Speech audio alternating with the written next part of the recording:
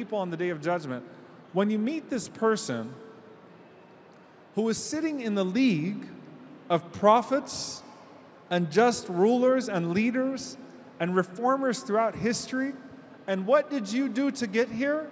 I resisted my desire when there was an open opportunity for me to fulfill it.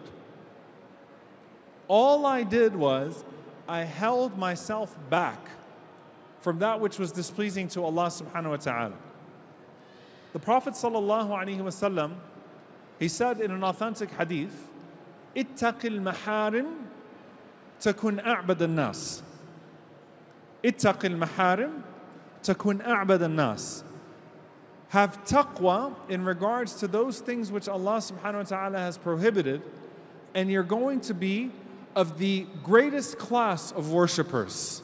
تكن أعبد الناس وارضى بما قسم الله لك تكن أغنى الناس.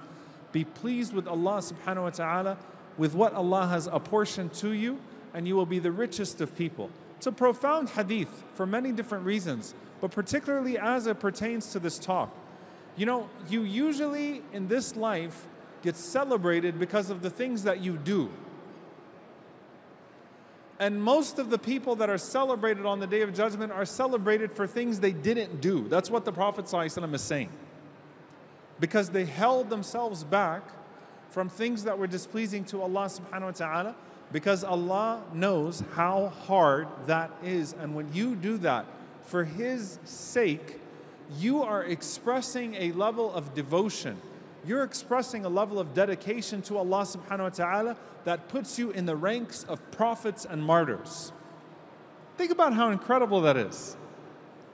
And I want you to think about this from a practical perspective. Is it harder for you to stay up all night in the last 10 nights of Ramadan and pray in the masjid and listen to an inspiring khatira and make dua? Or is it harder for you to walk away from a relationship that you know is displeasing to Allah subhanahu wa ta'ala when every fiber of your being desires that relationship? Which one's more difficult? And that's where the greater reward is. See, Allah subhanahu wa ta'ala does not look to the certificates that you have. Allah does not look to the accolades. Allah does not look to the quantity of things. Allah looks at the depth of the quality of your sacrifice. What are you willing to give up for my sake? What are you willing to walk away from for my sake? What are you willing to strive for my sake? Because good deeds make you feel good anyway, and so people will naturally incline towards all sorts of good deeds because they render a certain type of goodness inside of you. You feel good. You go to Salat al-Fajr, you come to a conference, you read Quran. Yes, you might be tired, you might have sacrificed sleep, you might have sacrificed something else, but you feel good. Your soul immediately feels good. Your mood changes. You feel happy, emotionally satisfied, mentally set. But when you walk away from something that your heart desires, that your soul desires, when you walk away from a craving, it's painful. And other people will not celebrate you for that. But the one who made you will celebrate you for it. Meeting Allah subhanahu wa ta'ala in the midst of all sorts of opportunities to displease Him and saying, Ya Allah, I tried. You know, many of you may have heard the hadith where the Prophet ﷺ said to the companions of the Prophet alayhi salatu wassalam, wa ridwanullahi ta'ala alayhim, inna min waraikum ayyam as-sabr. That after you, O companions, are days that require great patience. To be patient in those days is like holding on to a burning hot coal. And the Prophet ﷺ says, and for those who come after you that hold on to that burning hot coal is the reward of 50. He said, 50 of them, Ya Rasulullah? He said, no, 50 of you. Now, subhanAllah, I want you to think about this. You've heard the story of Bilal.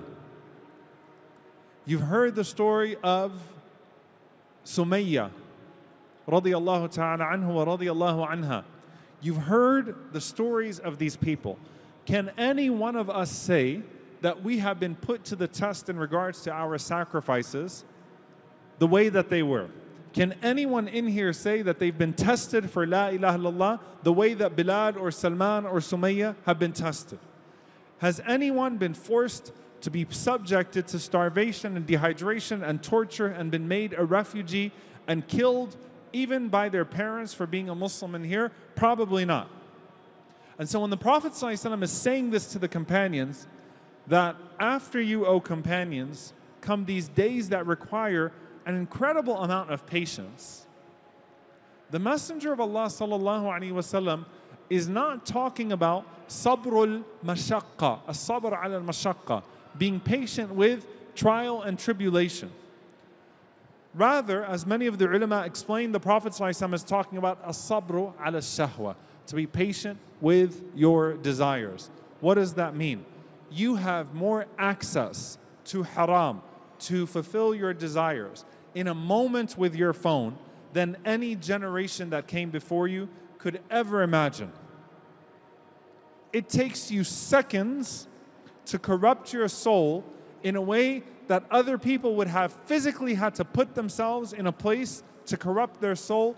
Other people would have had to worry about being seen, being caught. Other people would have had to worry about social stigma. Other people would have had to worry about the time and the place. You know, there's a mindset. Like when you're physically going to a place to commit haram, as you're going there, that gives you time to think about what you're going to do and perhaps turn you back away. That requires an element of dedication to your desires, if that makes sense. That you're going to go out there and commit haram somehow.